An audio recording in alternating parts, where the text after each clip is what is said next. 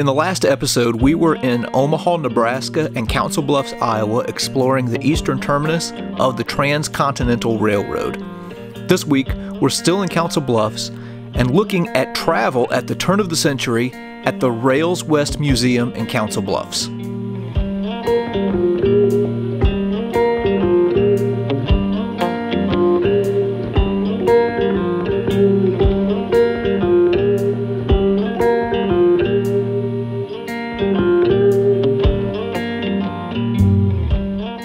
Well, behind me, right here, is an old train depot that, to the best of my understanding, was built in the late 1800s.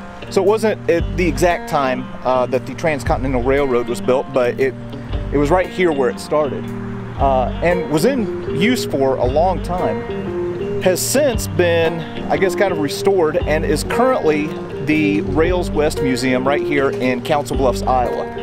So we're going to go in here and take a look around and see what we can learn.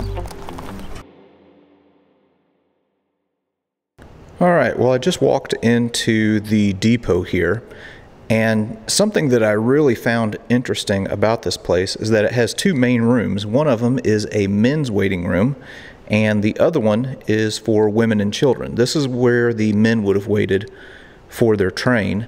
The reason it was segregated was that men could be together and could smoke and could, I guess, maybe use vulgarity or talk that they typically wouldn't around women. Women would be in the other room. We'll go in there in a second, but it's right in here.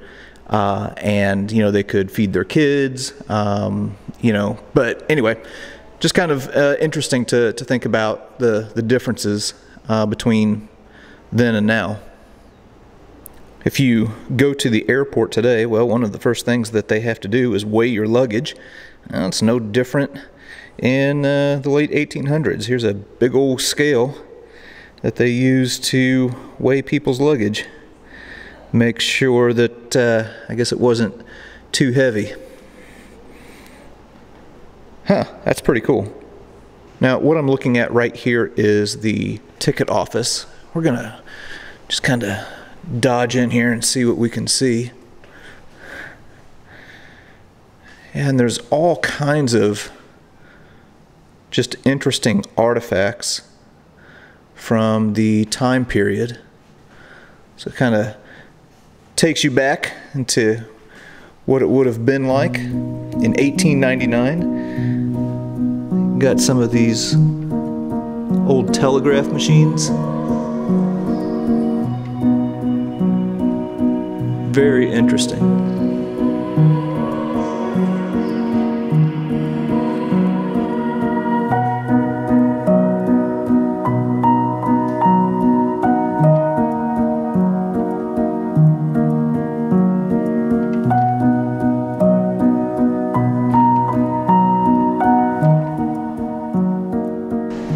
I'm now walking from the men's waiting room into the women's waiting room.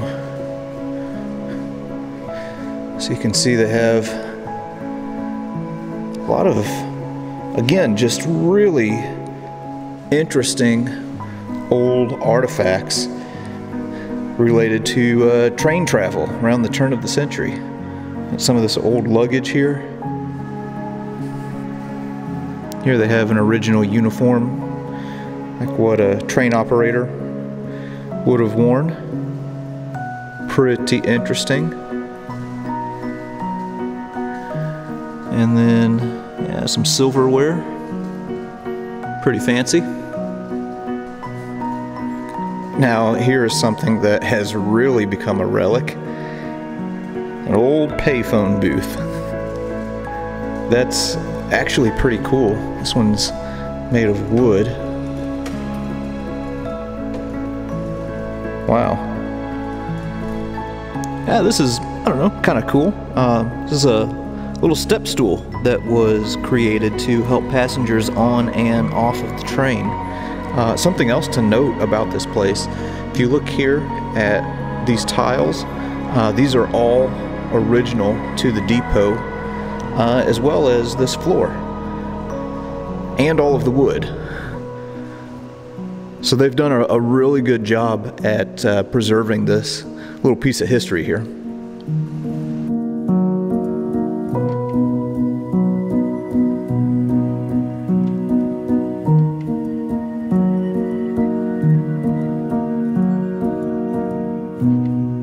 We are just now walking out of the depot. So this is the door that the women would have walked out of.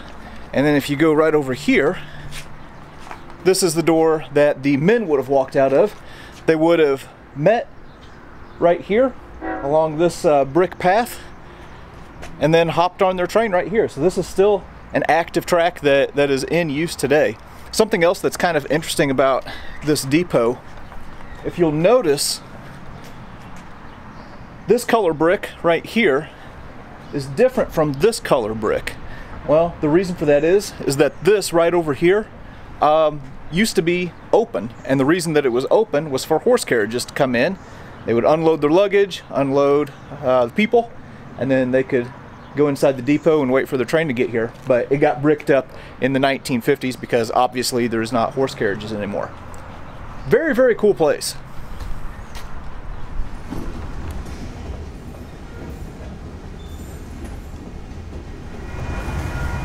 Well, here at the Rails West Museum, they also have a bunch of trains on display that you can go look at in addition to the depot itself, including this giant monstrosity behind me that I think was built in the 1930s. You can see this big, like 72 inch wheelbase. So anyway, we're gonna go take a look at some of these trains and look at a little bit of the history of travel here in the United States. What we are looking at here is a rolling mail car. So this is pretty interesting. You can see where all of the letters would have been sorted. Something that really surprised me is that this is from the 1960s, so they were still using rail traffic for the mail in the 1960s, and this thing wouldn't stop. So be rolling along about 80 miles an hour, and they would have to pick up and drop off bags of mail while they were moving. And it was expected that each person working here could sort 600 pieces of mail per hour. Pretty interesting. I was just mentioning how the workers on this mail car would have to pick up and drop off mail.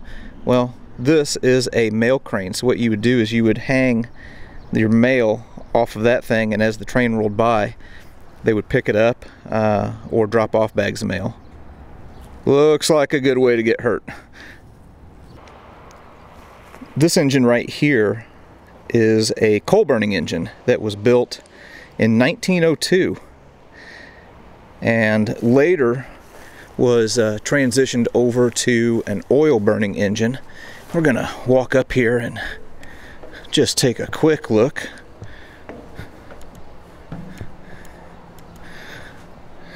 Yeah, so this is what the view would have been like. Huh. It always amazes me looking at this stuff that people built these things. Just the engineering that went behind it is always impressive to me. Oh, I about fell down. All right, I see a rope. And if I look outside, I see that the rope is connected to a bell.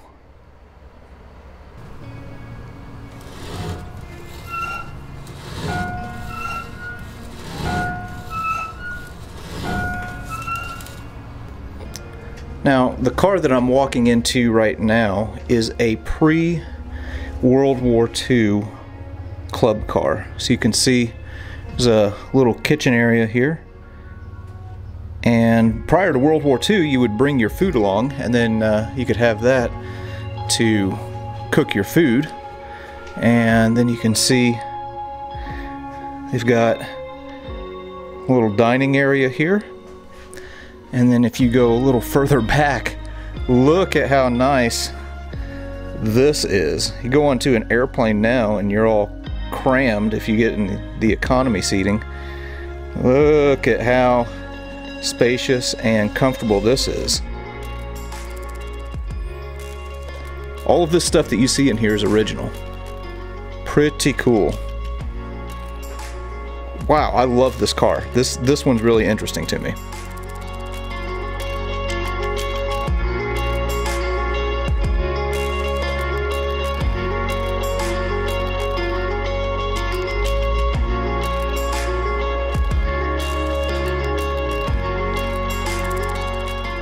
Now here's another old caboose that we can't go into because they are in the process of restoring it. But something that's interesting up here, that's called a cupola, I think was the term for it. Well, that's where somebody in the caboose could poke their head up and they could see down the train in case there were any fires or any trouble or anything like that, just so that you could get a look at your whole train line. And as we mentioned before, this is still an active track. So kind of cool that something that started back in the 1860s with the Transcontinental Railroad is still active today.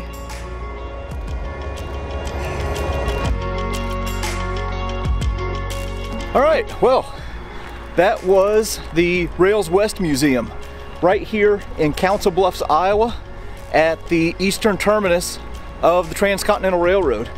Very cool place. Learned quite a bit today. History, I mean, it's like a bunch of puzzle pieces. You take a little piece here, a little piece there, and once you get enough pieces, you start getting a little bit better idea of the bigger picture.